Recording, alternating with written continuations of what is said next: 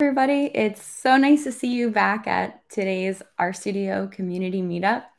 If we haven't had a chance to meet yet, and this is your first meetup, I'm Rachel calling in from Boston today. It's so nice to meet you. Feel free to introduce yourselves through the chat window and say hello as well. I love getting to see where people are calling in from all over the world and to also see people sharing helpful resources with each other there in the chat too. I host these meetups every Tuesday at noon Eastern Time, and they are all recorded and shared up to the RStudio YouTube if you ever want to go back and check out past sessions too. It will be the same exact link that you joined the meetup from today, that same YouTube link. If this is your first meetup, this is a friendly meetup environment for teams to share different use cases with each other and teach lessons learned. Together, we're all dedicated to making this an inclusive and open environment for everyone, no matter your experience, industry, or background. You can add the whole calendar of events or individual events to your own calendar with a link that I'll show on the screen here in just a few minutes. Oh, here we go. I'll show it now. You can use this link to find out about any upcoming events. For a heads up about next week, we will have Julia Silgi and Isabel Zimmerman with us here next Tuesday to talk about ML Ops with Vetiver in Python and R. Today, I am so excited to have you all here for our sports analytics meetup with the NFL Big Data Bowl 2022 winners, led by Robyn, Brendan, Ryker, and Elijah, all here with me today. I've seen a lot on Twitter and LinkedIn about their team, and I'm excited for us all to be able to ask them questions here today as well. So during the event, you can ask questions on YouTube, live where you're watching from, and are also able to ask anonymous questions as well through rstd.io/meetup-questions, which I'll put on the screen here too. With that, I would love to pull everybody up on stage. Let me do this one by one here. Here we go. And Robyn, Brendan, Ryker, Elijah, thank you so much for joining here today. Robyn, Brendan, Ryker, and Elijah are all graduate students in statistics at Fraser University in Vancouver, Canada. They each have a passion for sports analytics and enjoy applying their stats knowledge to the game. First off, I want to say congratulations and thank you so much for being here to share your experience with us today. I will pull the slides up here as well and turn it over to you all. All right. Hi, everyone, and welcome to our presentation. We're extremely excited to be able to share our work with you all today. So today we'll be presenting on our 2022 NFL Big Data Bowl Grand Champion winning project. We'll provide details on the math behind the path and introduce some upgrades we've made since the conclusion of the competition. So SFU has been a sports analytics powerhouse for years. Professors such as Tim Schwartz and Luke Bourne have attracted students who have a passion for both statistics and sports. Together, they have revolutionized the department and have helped students land jobs with professional teams such as the Seattle Kraken, LA Rams, Sacramento Kings, Vancouver Canucks, and many, many more. SFU's Big Data Bowl success started in 2019, where a team of students won the college competition and were again finalists in 2021. Their work really inspired us to continue on the SFU tradition, and their mentorship helped us throughout the entire process. So before we get into the project, let's meet the team. So my name is Ryker. I am a current Masters of Statistics student at SFU. I formerly interned with the Vancouver Canucks of the NHL and am currently an intern with the Detroit Lions of the NFL. Hi, everyone. My name is Robyn. I'm a PhD candidate at Fraser University, and I'm focusing on revolutionizing the game of curling with analytics and machine learning tools. In addition to the Big Data Bowl, I was part of the winning team of the Big Data Cup this year. So for that, we use tracking data to evaluate passing in women's Olympic hockey. Hi, everyone. My name is Brendan. I'm currently a master's student at Fraser University and a data analyst intern at Excelis Analytics. And I also won the Big Data Cup just a year before Robyn in the 2021 competition.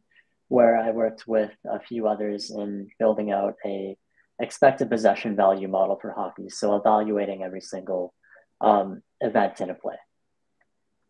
And hi, my name's Elijah. I'm also a Master's of Statistics student at SFU, and I'm currently an intern with the Pittsburgh Pirates. All right, for those of you who are unfamiliar, here's a quick overview of last year's Big Data Bowl competition. So this was the competition's 4th year, and the subject was chosen to be on special teams. Special teams includes plays like punt returns, kick returns, field goals, and extra points. We were provided data from 3 NFL seasons, including next-gen stats tracking data, PFF advanced scouting data, and other basic stats from the NFL. In total, there were $100,000 in prizes awarded to 3 college and 5 open finalists. And then we were lucky enough to be named the grand champions out of these 8 finalists. So now for a bit of inspiration behind the project. This is an entry into this year's 2022 Big Data Bowl by Zach Rogers, and this gives good motivation for our work. It puts you in the shoes of the punt returner. If you can imagine that you are the punt returner, what should you look for after receiving the punt? Our project aimed to answer a couple of these main questions. So firstly, are returners making good decisions to increase yards? Are they finding optimal gaps, assessing tackle risk, and are they using their teammates and following their blocks? Secondly, we wanted to determine who was the best at evaluating their decision. Could we rank returners, which could then allow coaches to determine the best returners based on a given situation? Now I'll toss it over to Robyn and Brendan, and we'll go over some more details of the project. Cool, thank you. So now that we know what the punt returner needs to consider and what our goals are, we want to be able to show the best path to the end zone, like we see in green on the figure here. The observed path is shown in black. The returner and his team are shown in yellow and gray, while the kick team players are shown in pink.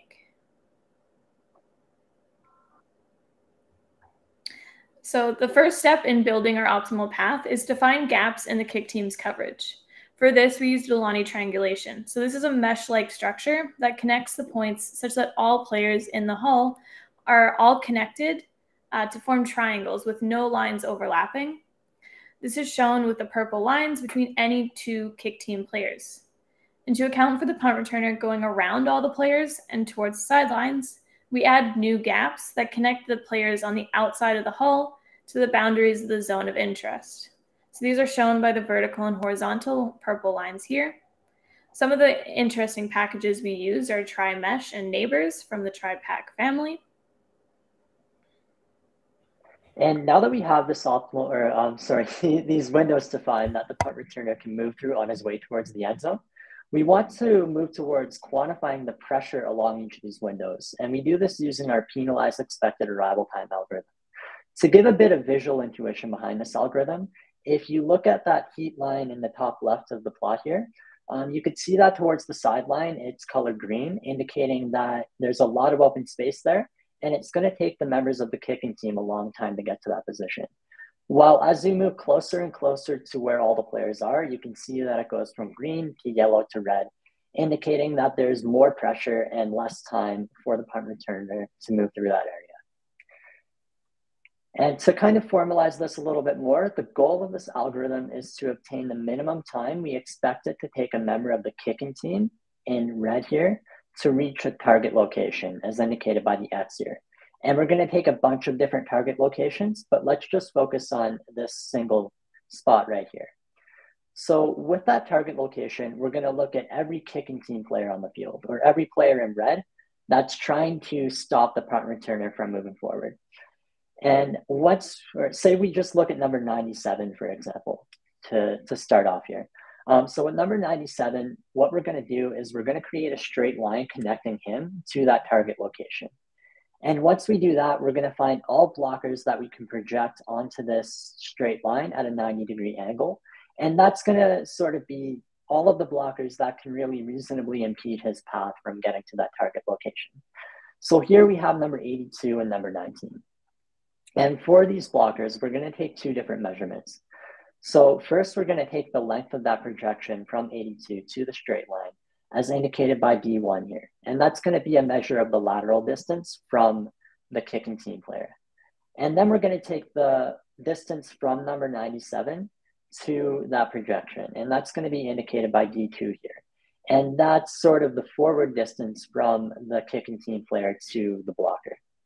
And with these two measurements, we're going to attribute time penalties for each of the blockers using what we call a projected Gaussian kernel. And that's characterized by the equation right here and the heat map below. And sort of what we're trying to do here is to create an equation where we're kind of accurately capturing how much a blocker is likely to impede a member of the kicking team's path to that target location. Right, so you can see here that when you're very close and right in front of number 97, you're going to impose a very high penalty. Whereas as you move further and further out, you can be a bit more lateral from the kicking team player or from number 97, but you have less of a penalty overall, right? Because if you're right in front of number 97, like 1 foot forward from him, but 5 feet to the left, then you're less likely to actually catch him or impede him than if you're, say, 10 feet forward from him and 5 feet to the left. And once we assign these blocker penalties, we're going to simply add them all up. So with number 19 and number 82, they impose a 0.54 and 0.31 second penalty on number 97 respectively, giving us a total penalty of 0.85 seconds by these two blockers. Then we're going to calculate the expected time to the target location for number 97, given that he runs at a straight line speed of 7 yards per second, and that's going to be 2.34 seconds. Then we add these two values up, so the time that we expect him to take to get to that target location unimpeded as 2.34, and the blocker penalty that we expect to happen as 0.85, and that's going to give us 3.19 seconds for number 97 to that target. And we're going to repeat this process over and over for every member of the kicking team. And on the left here, you can see we have a little table with the top few players here. And number 17 is the quickest to get to that target location at 0.92 seconds in this case. And that's going to be our measure of the time we expect a member of the kicking team to get to that location, or our penalized expected arrival time. And we're going to repeat this process over and over for up to 20 evenly spaced points along each of these windows. So so that's where we get that sort of heat line map on the left here, where you can see, or where we're basically just taking a bunch of different targets and we're smoothing them out to get a nice, these nice kind of color transitions over each of the windows.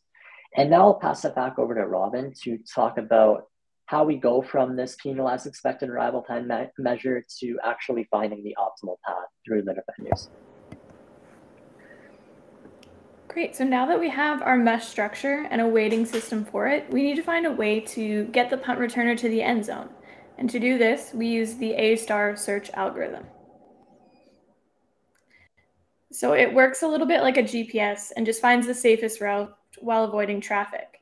Our algorithm looks at a heuristic function, which defines how many yards are remaining from the target to the end zone, and a cost function.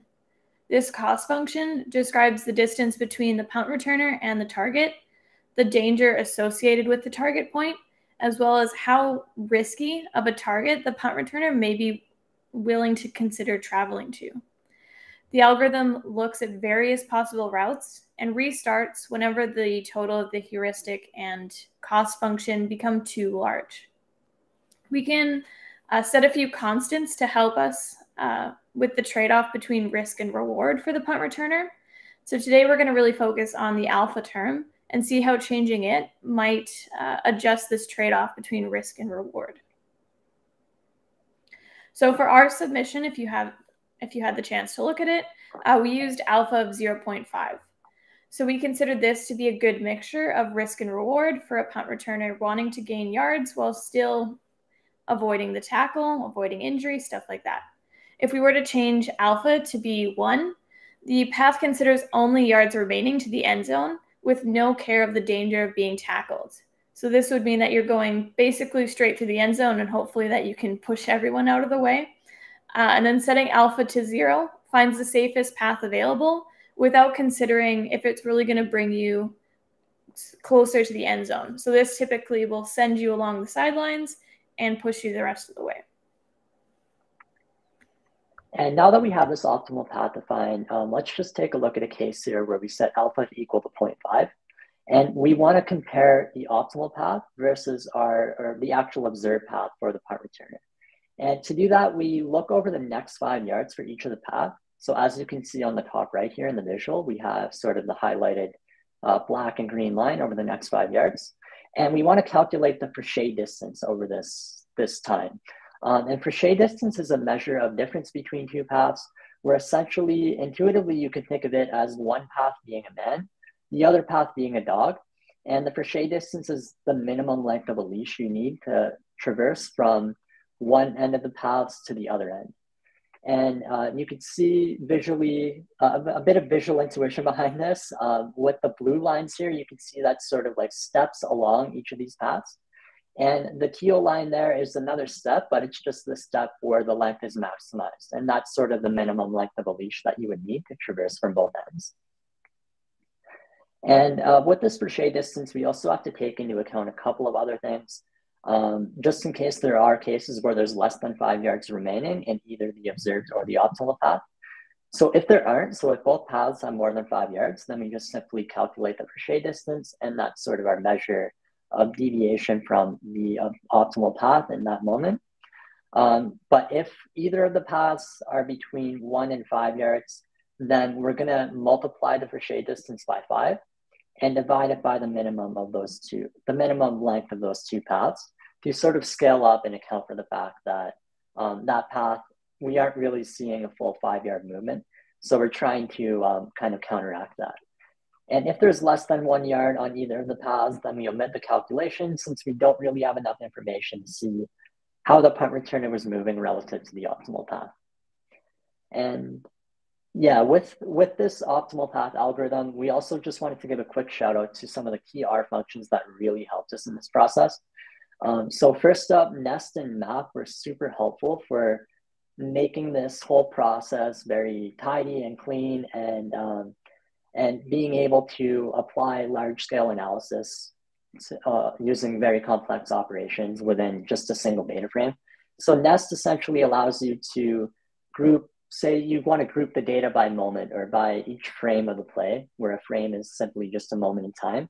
But you have 20 rows of player locations. If you group by the play or by the frame, then you can sort of nest the data into a column of data frames, which includes all of the player locations. So you have 1 row per frame, but within that row, you have sort of a data frame of all of the player locations. Then with the map function, you can start applying different functions to that data. So you can apply basically functions to find the windows for the punt returner to move through, or calculate the penalized expected arrival time, or find the optimal path with the A-star algorithm using this map function all within 1 data frame. And future map is just an evolution beyond map, where you can parallelize the code so it runs a bit quicker. And dplyr, of course, was super helpful for us, just with building out sort of a tidyverse pipeline with key functions like mutate, select, and filters, and also the pipe operator, making the code nice and sleek. Then, of course, all of our plots here are made with ggplot and ggAnimate, and those packages are just super awesome for making very nice, aesthetically pleasing plots with very little effort. Cool. So maybe we'll pause for a second for questions, if there are any, about kind of the key content of what our submission optimal path was. Yeah, I can see a question that came over from Slido, and just a reminder that you can ask questions over on Slido, and I'll just put up the link right now on the screen. So you can ask questions there anonymously, or you can ask through YouTube Live too. But one of the questions that came up was, I'll put it on the screen. Do you think being in a general statistics graduate program was beneficial to your work as opposed to more specific like data science or sports analytics? That's a good question. There might be debates there. I think, like, so we'll talk a little bit later, but for our work, a key aspect in building a team is definitely to have a good variety of backgrounds. So having someone who is like a statistics graduate to really understand like the models and what's going on behind it is great.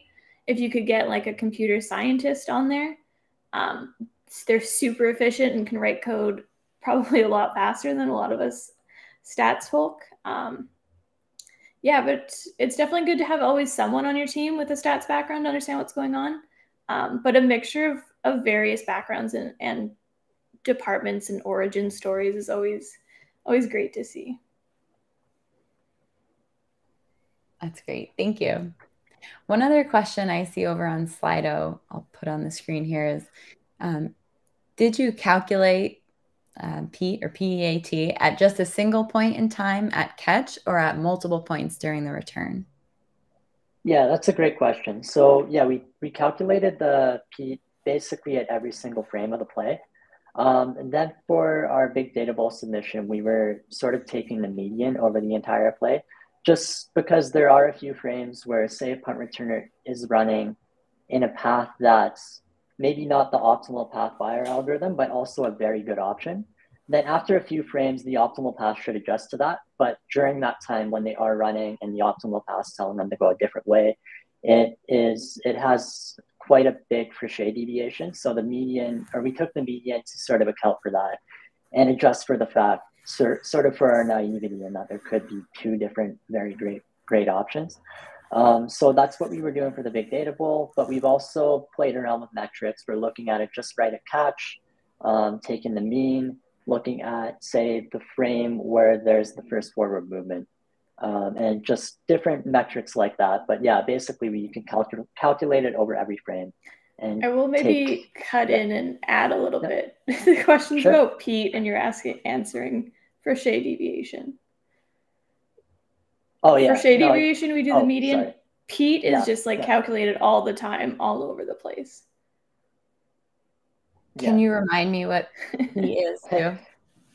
Yeah, so the PEAT is basically like, I'll go back to that heat map that we had, or the little heat lines here. So this is the penalized expected arrival time along each of the windows here. Sorry, it's a little bit early in the morning in Pacific right now. But yeah, here's along each of the windows, this is the PEAT here. So it's sort of like the measure of how long it will take the punt or how long it will take the kicking team to get to that location, like any of these locations. Whereas the Fraser deviation is sort of, it's how much the punt returner is deviating from the optimal path. So yeah, we calculate everything in every single frame. Thank you. I see a few other just comments to say extremely impressive work, but we'll hold some of the other questions until the next stopping point, if that works for you. For sure. Okay, so. All right, let me fix our screen here. Okay. There we go. Okay, so to make our work a little bit more interactive, we built a Shiny app so that everyone here today can have a look at our optimal path on any return that you might want to see throughout all the years of the data that we have. So as the user, you can select the season, the returner, the play, and set the risk alpha that you want the punt returner to consider when making his optimal path, I guess.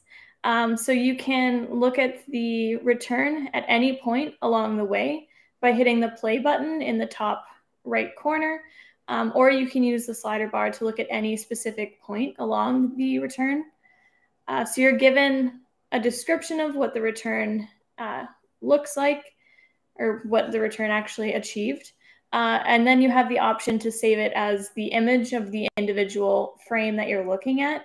You can save the GIF of the entire return or the data that's behind the return if you want to look at it and play with it yourself.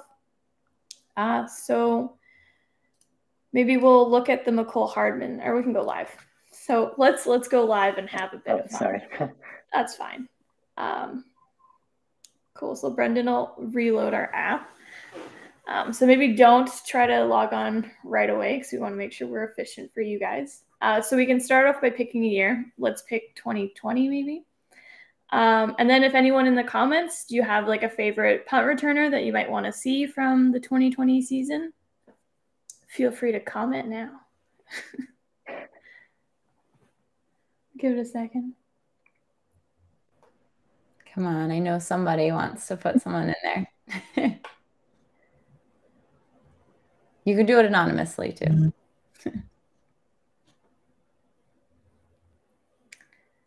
Don't see anyone. All right, Eli, do you have a favorite? I hear Gunnar Olszewski is good, if I did butcher his name. Sure, we can go for Gunnar Olszewski. Oh, here's one. Isaiah McKenzie. You want to switch to him? Okay, is there a specific game that you like for this returner? So there's only one. We will go with that. Okay.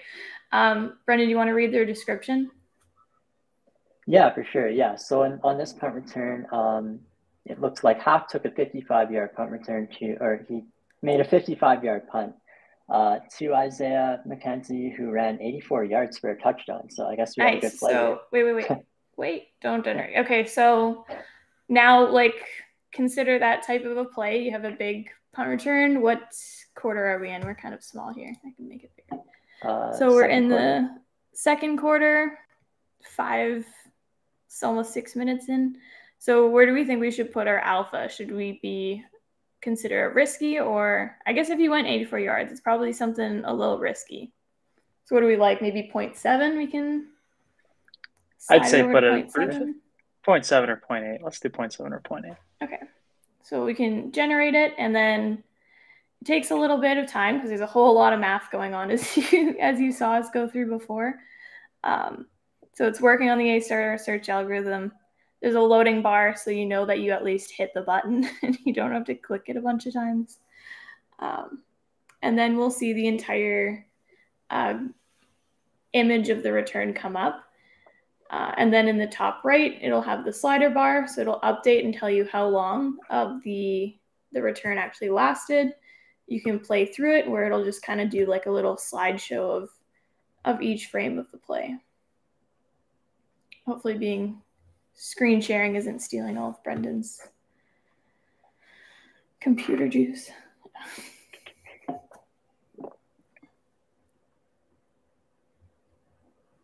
Yeah, I guess, it's a longer return, so it's going to take a while to generate longer ones.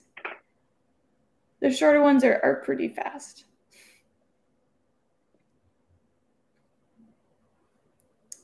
Is there any other questions, Rachel, to fill our next 5 seconds? One question that I had was thinking about people getting started with the Big Data Bowl for 2023, and you just have all of this data. How do you narrow down what you want to focus on? Yeah, so typically, so we're not sure what they're going to announce this year for the Big Data Bowl, but I think they're leaning towards having a general topic each year. So for us, it was punt returns. So this year, who knows what it might be. But yeah, just definitely you start by just looking at the data, seeing what you can find, and playing around, make some histograms, make some pie charts, anything you can do just to understand the data. It's going to be a lot of data and really hard to run. So often just looking at a couple plays or one good play, make sure everything works for that play before you scale it up to big.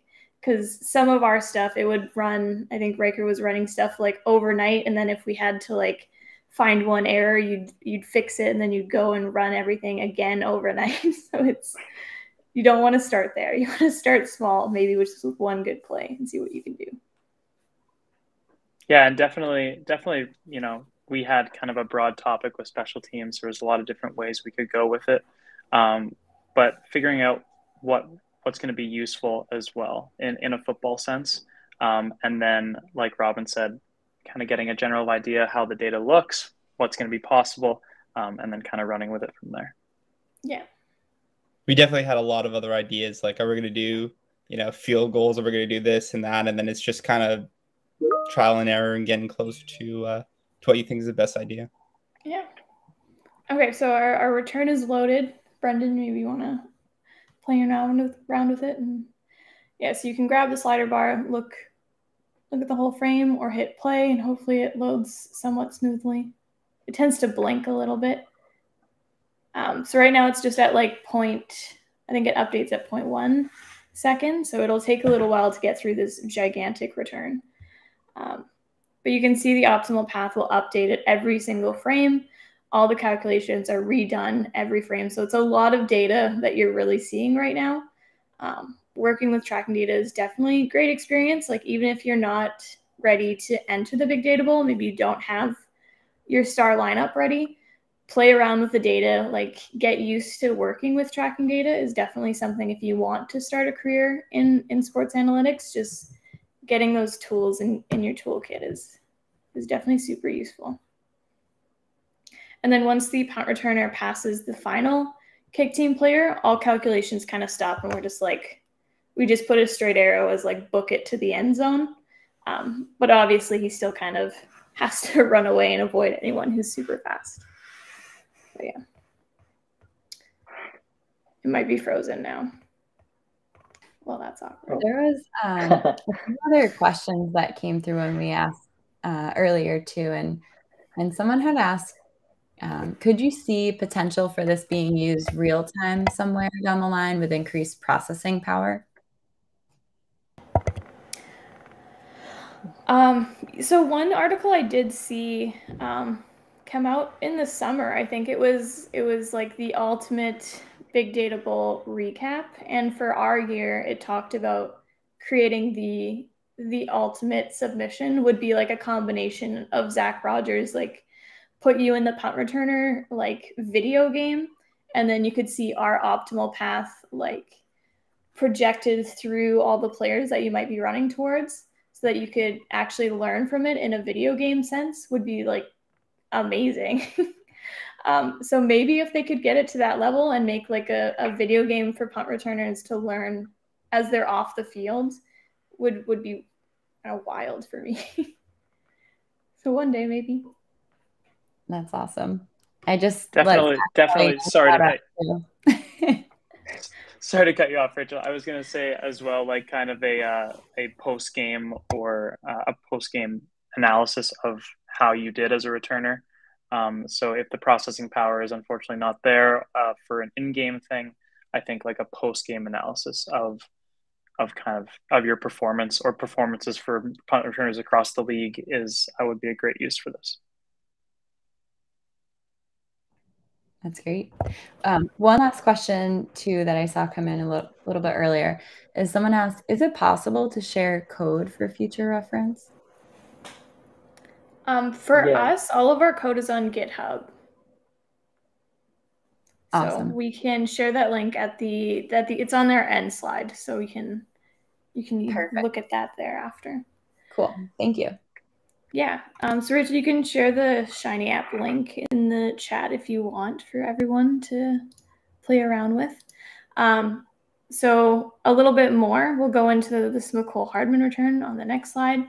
So here we're going to show McCole Hardman's week 12 return against Tampa Bay, where we have an alpha of 0. So be as safe as possible, 0.5, kind of a good mix of risk and reward, and 1, which basically just says run straight to the end zone, plow through everyone if you need to.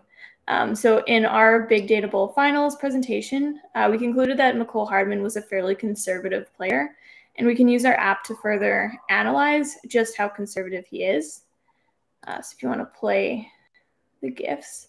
So the optimal path updates at each frame, constantly updating and adapting to the situation that McCole Hardman is facing, suggesting a new optimal path given each situation.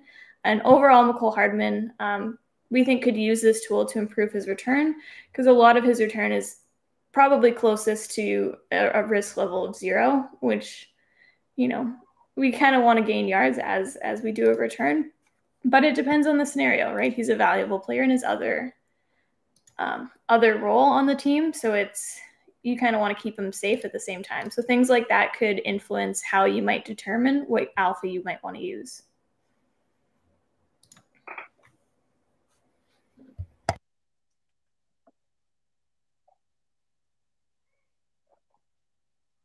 Eli. Yeah, okay, so I'm going to take over now and talk about kind of what we ended up doing after the initial submission. Go to the next slide. Yeah, so the task that the NFL gave us was to look at a specific team and try to find out how we could use the work we did to improve, their results in the coming seasons. So we picked Kansas City. So as you can see, like in 2018, they are really highly ranked in terms of, average punt return yardage. And that kind of fell off in 2019 and 2020, which coincided with Tyreek Hill, the returner, being changed to McCole Hardman, who Robyn just showed. And so after watching some of McCole Hardman's punts, we kind of chose the Chiefs as someone that we thought we could improve. And we can see why in this plot. So if you look at the McCole Hardman plot on the far right, he often kind of just goes towards the sidelines. He's not cutting up and running up the middle of the field, where there's obviously going to be more defenders, but you also have more blockers, and there might be more space for you to maneuver.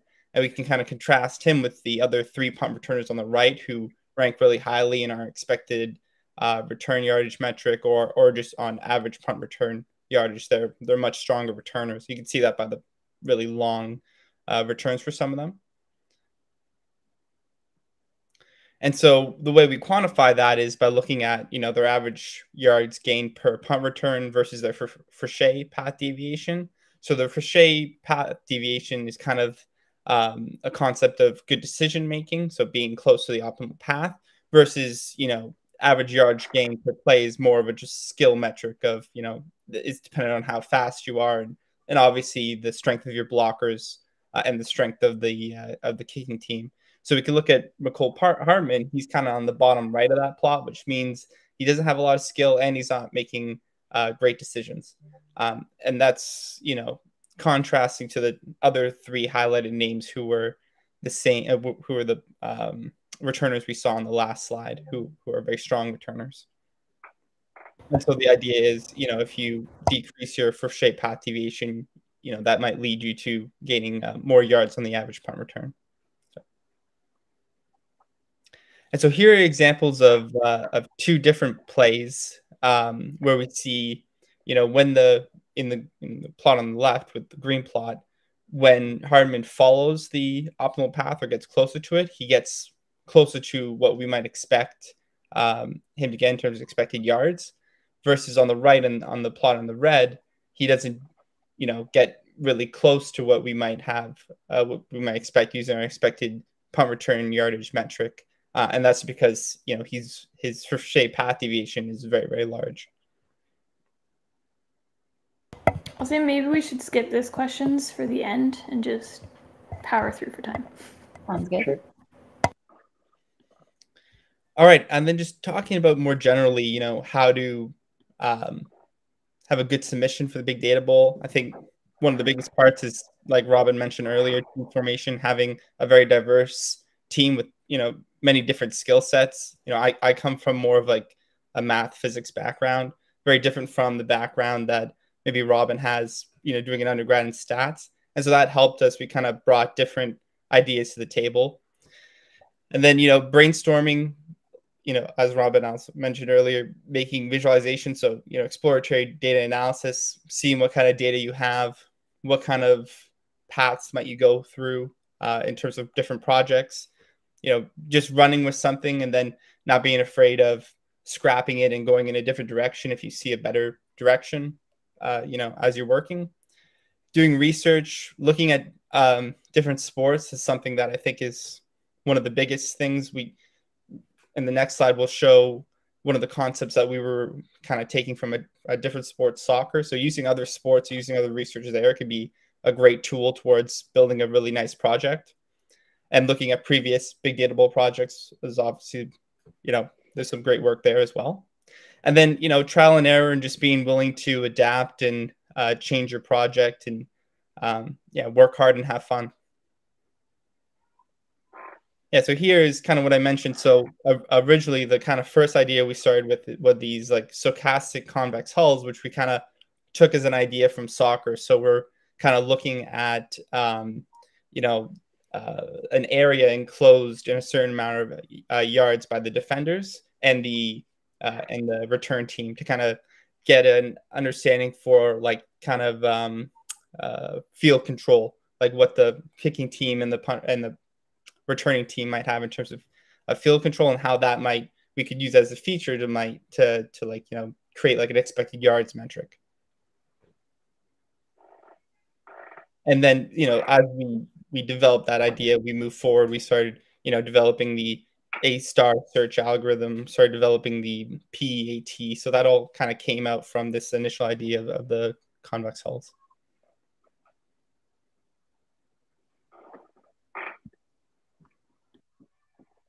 All right. So for any of you who are interested in the 2023 or beyond those big data bowls, this is what we kind of believe makes a good submission.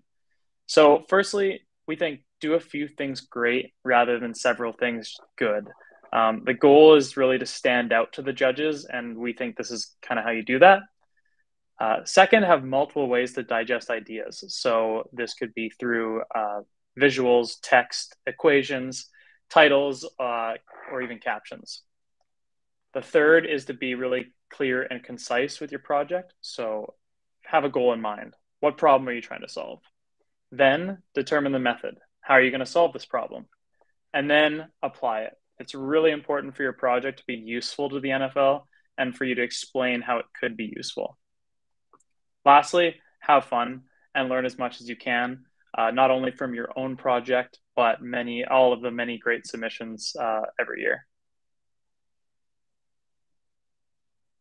All right, so that's really everything we have for you guys today. On the left there, we have QR codes that take you to our original submission, the GitHub page, like we mentioned earlier, as well as the Shiny app that we showed you guys. We really appreciate the opportunity to talk to you about our work, and really want to thank everyone for coming out today. And obviously, thank you, Rachel, for having us. We'd be happy to answer any more questions that you guys may have. Thank you all so much. This is awesome. Really impressive, especially just like being able to see it through all the animations too in the presentation. That's great. I'm going to go check over to Slido and see what questions we have, but just want to remind everybody, if you're watching now on YouTube, you don't have to use Slido. You can just comment in YouTube, but you can ask questions anonymously on Slido too. And let me just pull that up on the screen right here. And we'll give people a few minutes to ask some other questions. I see Christopher and Brian saying amazing work, fantastic stuff in the chats on YouTube. I really like the way that you included like tips for people who are wanting to get started, and was just thinking like on the last tip that you said, focus on like a few like great things instead of like trying to do everything. Were there a few things that you had to narrow down to get to where you got to the project now? Yeah, I think we had like kind of Eli went over when we kind of built it up from the ground up and had these like convex hulls, and then developed it more into like the optimal path. And then once we got the idea for the optimal path, and Brendan and Robyn kind of took the lead on that side, that became a real focal point for us.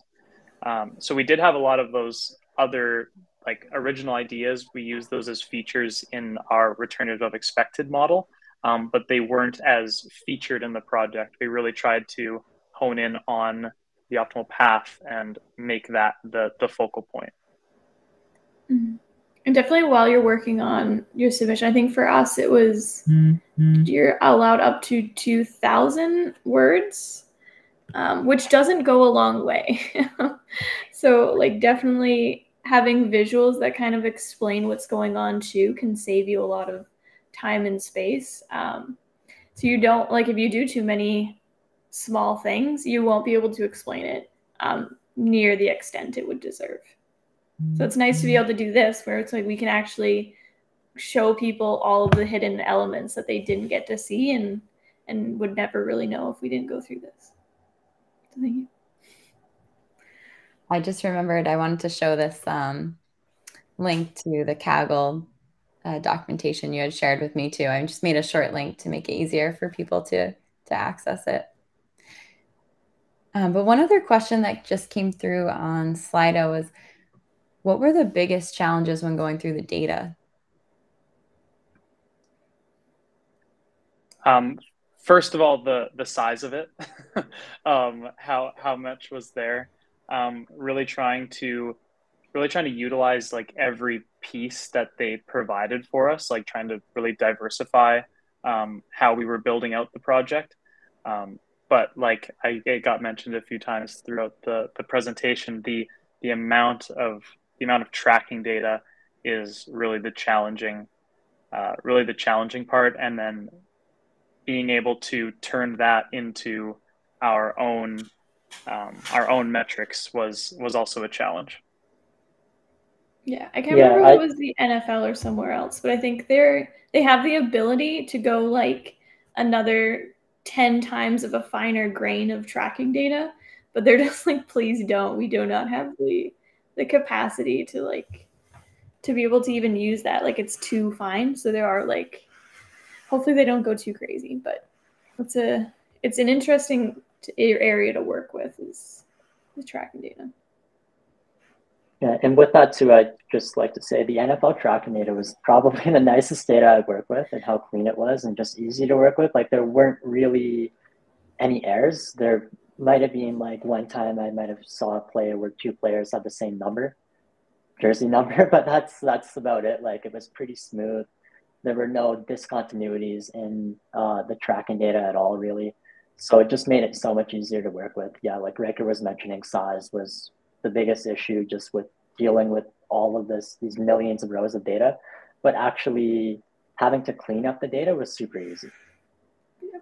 And I'll add, definitely having like a team to work with can alleviate a lot of the challenges, because we, like, the way we approached our project was we split it up, and if you have a strong computer, you're doing the data cleaning, and if you have a weak computer, you're going to do the research. And we kind of like split up the different tasks that we had to face so that we could always have everyone doing something and progressing the project. That's great. Elijah, I think you were going to say something. I didn't want to jump to the next question. No, actually, I was going to actually just mention to Brendan and Robyn. They've both done more like projects with hockey tracking data, and you have players kind of coming into the frame, then leaving the frame, and they kind of just appear and disappear sometimes out of magic. Versus, like with the NFL, big datable data, like the data is really, really clean. We've really made it when you have people spamming your meetup as well. So congrats. But let's see what other questions. Oh, one question I did want to ask is, how do you get started working with player tracking data? Like, were there resources that you turned to? I think a lot of us had a bit of experience prior to, whether it be in school or through internships or other projects. I know, like was mentioned, Brendan had worked with the Big Data Cup the year before. Like I'm sure these guys have some resources, but for me, it was just kind of like diving right into it and figuring it out as you go. Yeah, I think for me, I'd only worked with event level data before going into this competition. And just like the key thing that I really focused on and needed was like, I need the visual. I won't understand that it's working. You can give me a bunch of numbers, but like, if I can have a visual to go with it, that like definitely helps with the understanding of what's going on, like a million times. Yeah, I'd say, like along those lines, having good knowledge of tidyverse and using those nest and map functions in ggAnimate made it so much easier to understand the data, because if you can kind of put it into this nice clean pipeline where you can break it down into like one row per frame or per player or whatever you need, then you can just visualize it with ggAnimate. It makes it so much easier to see what's actually going on, rather than just looking at the data and seeing like X coordinate 34, y coordinate 43 or something. So that just made it way easier to kind of get going and see where issues were happening if they were happening. Cool. So get started with GG Animate. Is that what you Yeah. Let me just jump over. There's a few other questions on Slido. Let me copy them over to the screen here.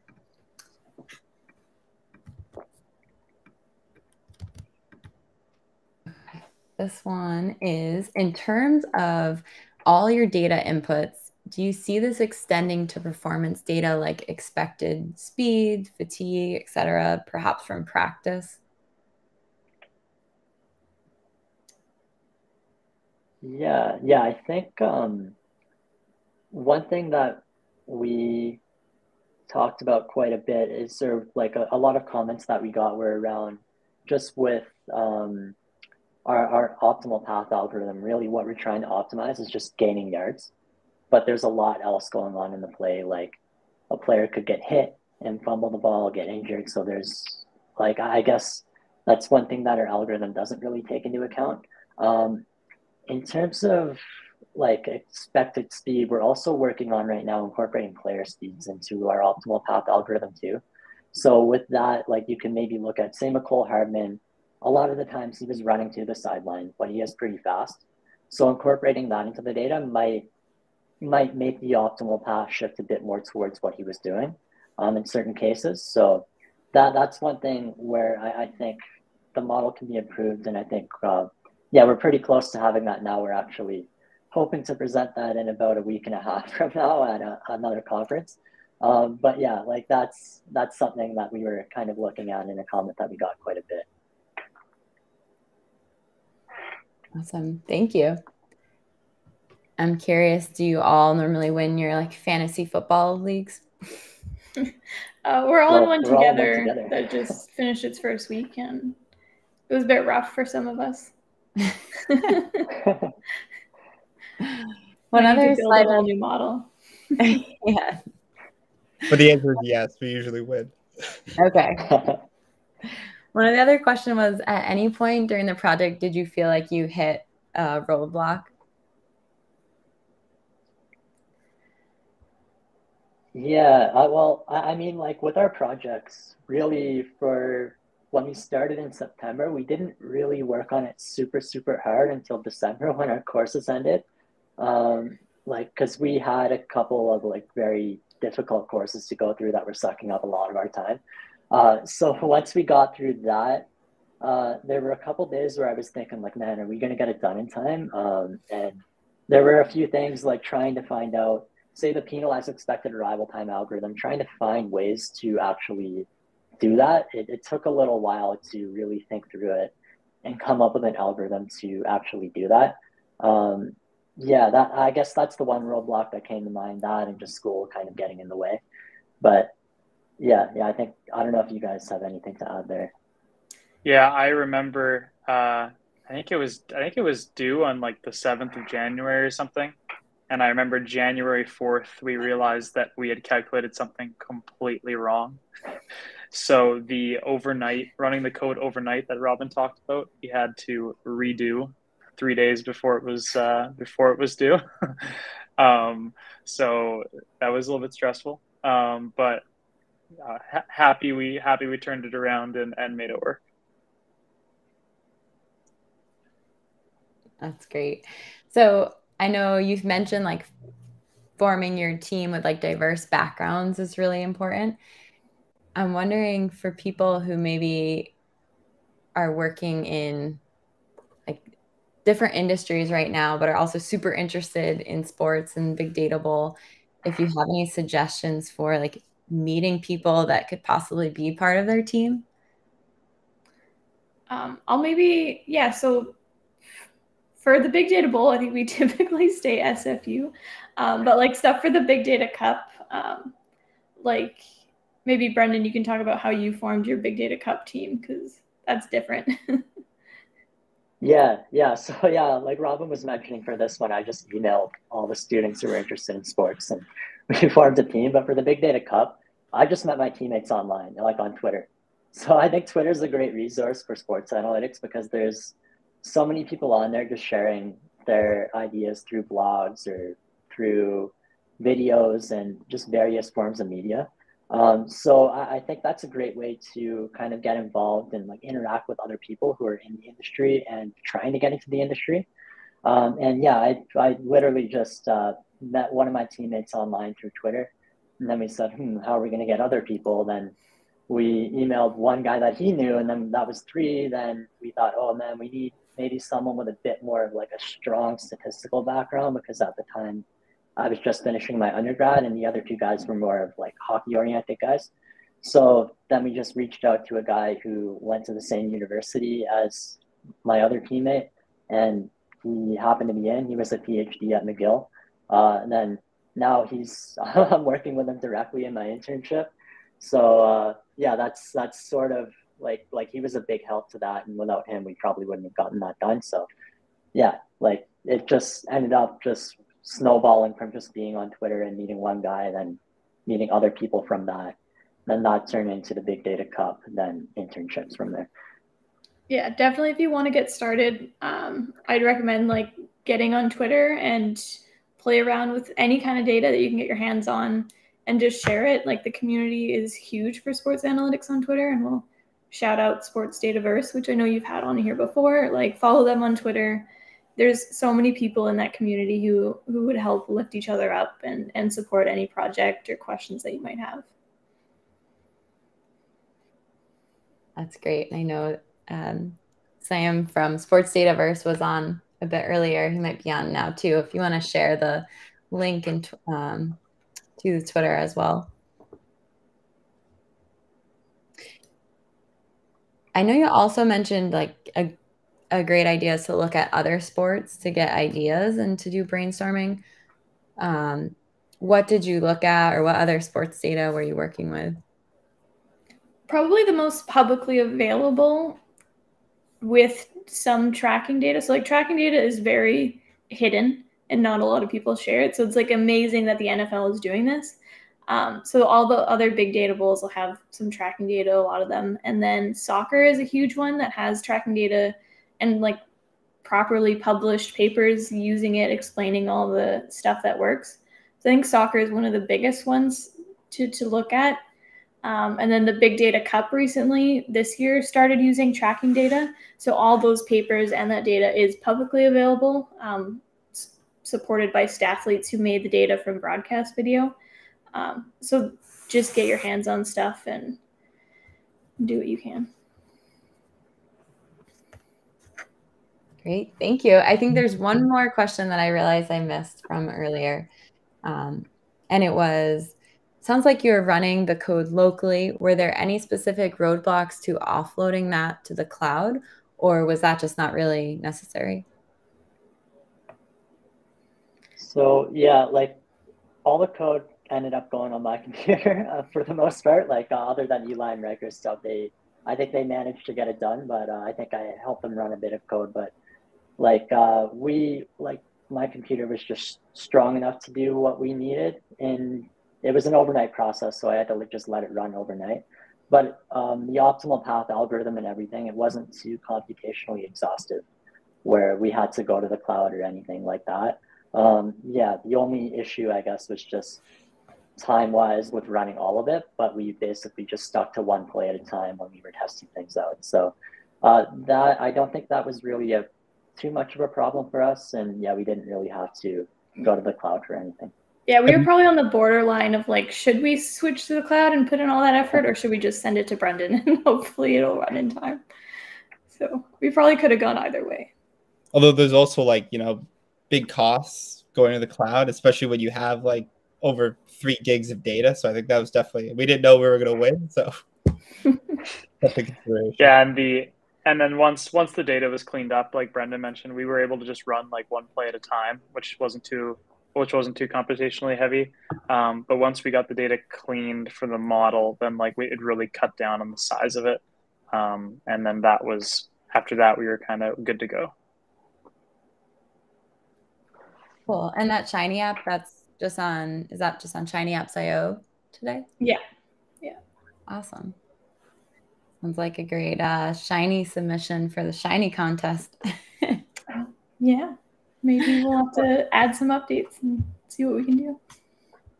Well, thank you all so much for joining us all here today and answering all our questions. Really appreciate you sharing your experience with us. Thanks for having us. Yeah, thank you. Congratulations again. Awesome. And thank you all so much for joining too.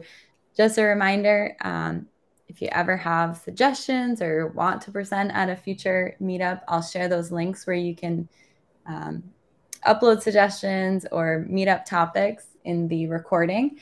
And the recording will be the same exact YouTube link that you accessed it at today. But thank you all again so much for joining. Have a great rest of the day, everybody.